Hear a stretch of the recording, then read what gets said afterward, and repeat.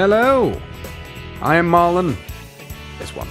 And this one is Alex. Hello! And we're about to do a speed comparison between the new iPhone 4S and the old, but still pretty good, iPhone 4. Okay, so we thought we could start with a camera because, well, the camera is not just different. It's an 8 megapixel one. Whereas that one, 5.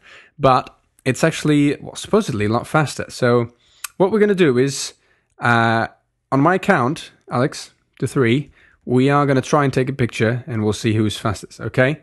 So, in 3, 2, 1. I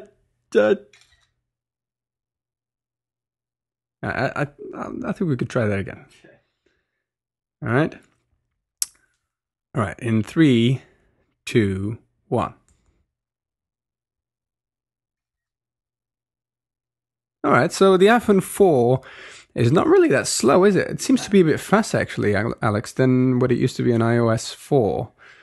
But obviously the 5, it's quite a bit faster. So from there, what can we do? Well, let's go into perhaps the Maps app, because sometimes you see a difference on GPS speeds. Sorry, yeah.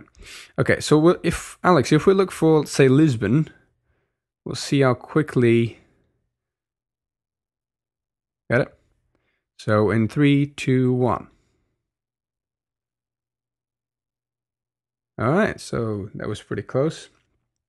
I think there's no difference there. Alex actually showed it up a little bit faster, but maybe he had it on cache. We don't know. But yeah, that was pretty cool because, well, the GPS chip is the same, so there should be no difference there. So let's go out of it. Let's try perhaps the browser, Alex. And maybe what we could do is load the bbc.com website. What do you say? Because that's a pretty heavy website. All right. So in 3. Yeah, I'm not sure actually. Yeah, let's go for the .com. I'm sure they'll redirect us. That'll be a good test. In 3, 2, 1, go. Yeah, it did redirect us. All right, we went to the mobile version of the website, which is not really what I wanted. Let's go to perhaps a heavier website. What do you say, Alex? Maybe let's go to a CNN. That's definitely .com. Hopefully they won't send us to a mobile version. All right, so if we say 3, 2, 1, go. We're both on the same Wi-Fi network, so that shouldn't affect anything. Oh, why do you send us to the... Let's see, maybe there's a link here somewhere, Alex, to go to the normal website. Yeah, full site, there we go. So in 3, 2, 1, go. You're a bit fast on your finger there, Alex. So. Apologize, yes. So it's loading. iPhone 4S is almost finished. It is finished now. And the 4 is then after. I think the difference here, Alex, from what we've been finding out is that there really is a big change between the 4 and the 4S. Much like there was a change from the 3G to the 3GS. But of course, if the iPhone 3G took, say, 10 seconds to load a web page, and the 3GS was twice as fast, it would take 5 seconds, which is a huge change. Well, this one might even be almost, twice or close to that. But because we're talking about maybe 3 seconds, 1.5 second difference doesn't look that much of a change. But what about? Oh, actually, let's go back to the Safari. I wanted to test something else here. The BBC iPlayer. If we try and load a movie, Alex, and see or show or something like that. All right, and just oh, there we go. Sorry. Let's try and see how fast streaming works. So we're going from TCP protocols to UDP ones. So if we tap on the first one, okay, I don't think this will go 3, 2, 1. I don't think it'll go straight into a movie, but no. There should be a play button showing up at some point. What do you just... There we go. In 3, 2, 1, go. So again, as you can see, look at that.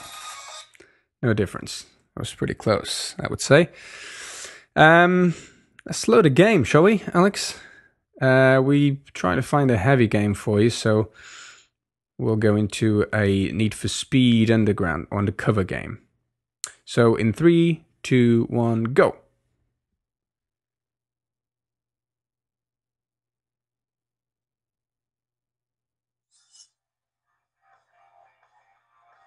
All right, so that was pretty close. Let's go into landscape here, Alex, for a second. I don't know if I can find something here that's... Because you obviously played this and... yeah, whatever. Trying to get to the same screen as you, Alex. This is not working. Oh, okay. Let's go into, what, say, this little flaggy?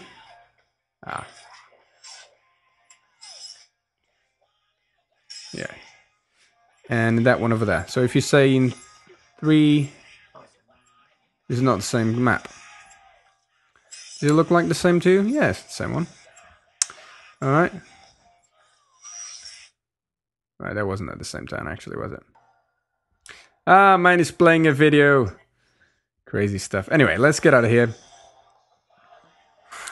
Shall we? Because it's not really testing the speed at the moment.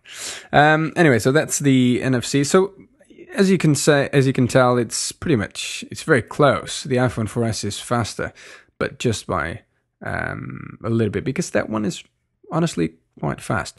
Let's go to settings. Just opening up the settings menu on the 3GS was a pain. And on 3G and anything before that. But on the 4 was quite fast. Let's see the difference. 1, 2, 3, go. All right, let's go through, say, let's see a heavy menu here. What's that? General, maybe? Yeah, 3, 2, 1, go. And yours don't have Siri. Okay, so as you can see, well, it's pretty fast, isn't it? Both of them. Sorry? The graphics on the games will be different, yeah, but of course, many of the games have to kind of be tweaked to take advantage of the graphics on the iPhone 4S. But that's a quick speed comparison, and we will, actually, let's go into the Photos app just quickly, because sometimes that was a bit of a pain. 1, 2, 3, go. Of course, you don't have the same photos as me, I've only got 1 or 2. But that's all there is to it. All right, good. Anyway, stay tuned because we have a bunch more videos to come out. Maybe a Siri demo. That would be cool. So we'll be doing that straight after this one. Stay tuned. Talking Apple. You can find us on iTunes. Our podcast is Talking Apple Podcast, UK based, and of course talkingapple.co.uk. Thank you very much. That's it from me and Alex. Bye bye.